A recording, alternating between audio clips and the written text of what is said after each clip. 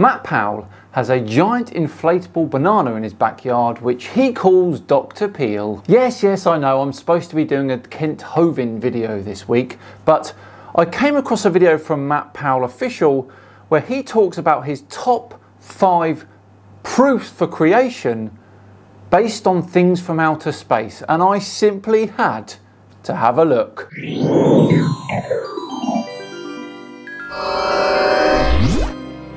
Hello all and welcome along to another episode of Tinfoil Tuesday with me, Simon and Dan. Thank you very much for joining me. Before we begin today, a huge thank you to the sponsors of today's video, MyHeritage. MyHeritage is the leading global service for family history research and DNA testing, and is the #1 ranked family history service in Europe. It's fun and super easy to build your family tree and then discover your origins. And you might even find new relatives you didn't know about, which is exactly what happened to me. I was plugging all my family members into the family tree when I discovered the brilliant Smart Match option. This matched one of my relatives from the past to the same relative in someone else's tree. And what I found is that my grandfather's dad, so my great-grandfather, remarried a woman 36 years his junior. And he went on to have 2 other children, both boys, which are now newly discovered great half-uncles. Or half-great uncles, however you want to put it. And of course they went on to have children, so there's a whole new branch of my family tree which I need to research, and I cannot wait to get stuck in. And check this out, this is my great-great-grandma Georgina. On MyHeritage you can upload your photos, colorise them, enhance them and repair them, and if you really want to, animate them as well, and it really does bring them to life. MyHeritage puts 16+ billion records at your fingertips. So even if you don't know much about your family's origins, MyHeritage can find brand new family members for you, as well as records of ancestors with very little effort. Sign up for a 14-day free trial and enjoy all of the features that MyHeritage has to offer. And if you decide to continue your subscription, you'll get a 50% discount. So click the link in the description now. Right, back to today's video where Matt Powell Official is about to prove creation once and for all. And he's using things from space. Could this be any more up my street? Really? Has he done the impossible? Will he defeat decades of evidence? And most importantly, will Dr. Peel ever get out from his backyard? Let's find out.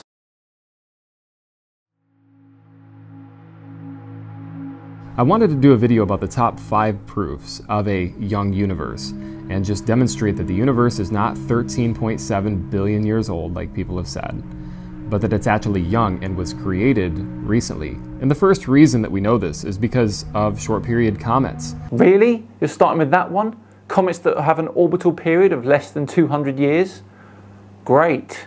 Now, if you're not sure what those are, they are balls of ice that are floating about in space right now, and they deteriorate in less than 10,000 years. And so short period comets are all over our galaxy, all over the solar system, and they are going about in an orbit and they are deteriorating over time. And if our solar system was 4.5 billion years old, those things would not even exist. They would have completely deteriorated by now. Unless of course they spent most of that time settled in the Oort cloud quite happily until they were nudged by another body, sending them whirling into the centre of our solar system about 5,000 years ago. The second proof is simply the planet Pluto.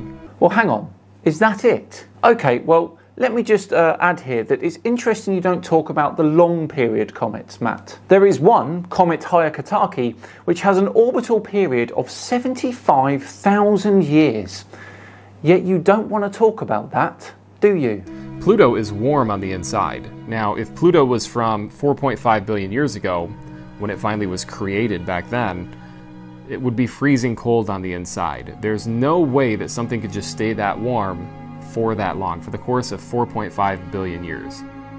Well, this has only been theorised at the moment, and the cause is a layer of insulating gas beneath the ice crust. Pluto's primordial radioactive heat would have dissipated long ago, but that layer of gas could be enough to keep things relatively warm. And by that, just warm enough to get liquid water, so a few degrees C. If you came to my house and saw a hot cup of coffee on the table, you would never assume that that cup of coffee was 4.5 billion years old. No, because a cup of coffee is 36 million times smaller than Pluto. I'm sorry, it would have cooled off over the course of just 10 minutes. Because it's 36 million times smaller than Pluto. But people have no problem believing that things happen to stay warm for 4.5 billion years. It takes a lot of faith. Well, the Earth has. Why didn't you pick the Earth? It's roughly the same age as Pluto, so... The third reason is the planet Saturn. I mean, Saturn's rings are unstable. Saturn's rings are actually dispersing right now as we speak. Pesky gravity. And before long, those rings will be completely gone. Now, if Saturn, the planet, and the rings around it were 4.5 billion years old, those rings would have completely dispersed and deteriorated by now. And how do you know that? Do you know the rate of ring loss, Matt? In actual fact, the rings of Saturn weren't even there 4.5 billion years ago. They weren't even there 1 billion years ago. Cassini, an actual spacecraft which flew amongst those rings, discovered that they are only between 10 and 100 million years old. So there goes that one, Matt.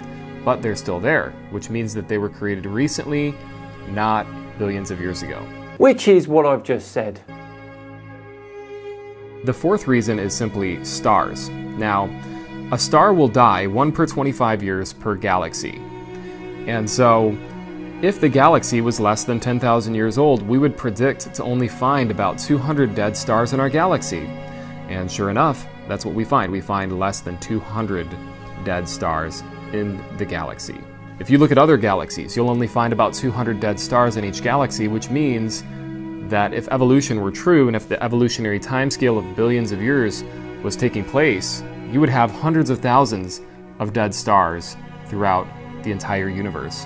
However, Matt, you are neglecting to mention the dead stars that we do not see, like the one that seeded our solar system, for example. The fact that you find only 200 dead stars per galaxy literally proves beyond any shadow of doubt that the galaxies, and our galaxy in particular, the Milky Way, is a young galaxy. And of course, I'm sure you can explain to us quite nicely that given the star death rate of 1 every 100,000 years, your 200 dead stars that we can see gives us an age of roughly 2 million years. Quite a bit past the 6,000 years that you believe is the age of the universe. Now, the fifth and most powerful reason is actually the magnetic field of the Earth and other planets. See, magnetic fields are actually what keep our planets, and keep the Earth in particular, from being bombarded with space dust. He of course means the charged particles emitted by the sun and cosmic radiation, not space dust. If the magnetic field was too strong, we would die. If it's too weak, we would die. It has to be just right in order to protect us from issues from outer space or sunlight, deadly radiation coming through.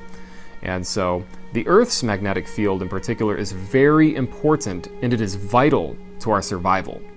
The half-life of the Earth's magnetic field is actually 1,400 years. That is not an accepted scientific fact. That is what creationist scientists have put forward in the past. It is far from accepted.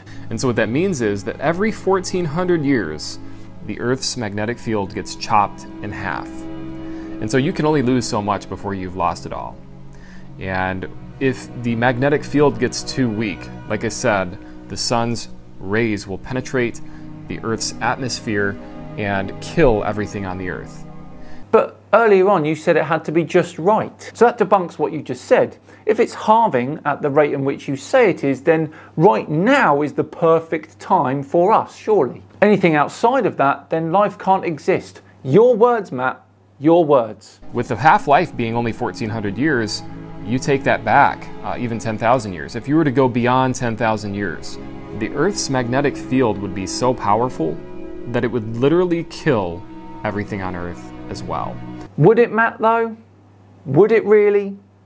Earth's magnetic field strength is about 0.3 Gauss. So your half-life of 1,400 years into 10,000 roughly goes about 7 times. So let's double 0.3 Gauss 7 times. And that gives us a value of 38.4 Gauss. Oh no, not 38.4 Gauss. What are we going to do? 10,000 years ago, our magnetic field would have been so strong that it would have been twice as weak as a fridge magnet.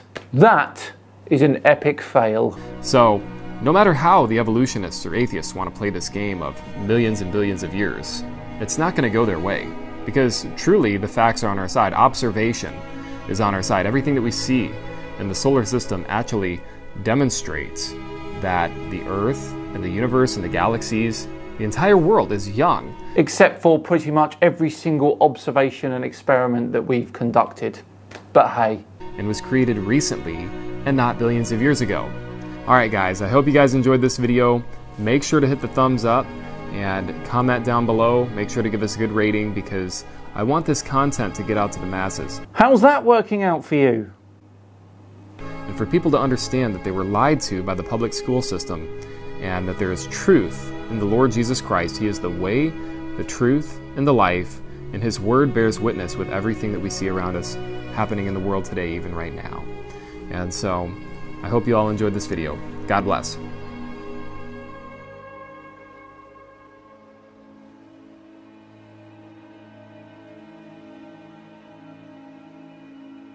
Is there though? Because I don't really see any. Well, there we go. What a brilliant Tinfoil Tuesday that was. Matt Powell tries to move out of his lane and talk about space and he gets thoroughly owned. Right, well, how long is it going to be till a whack an atheist response, everyone? What do we think?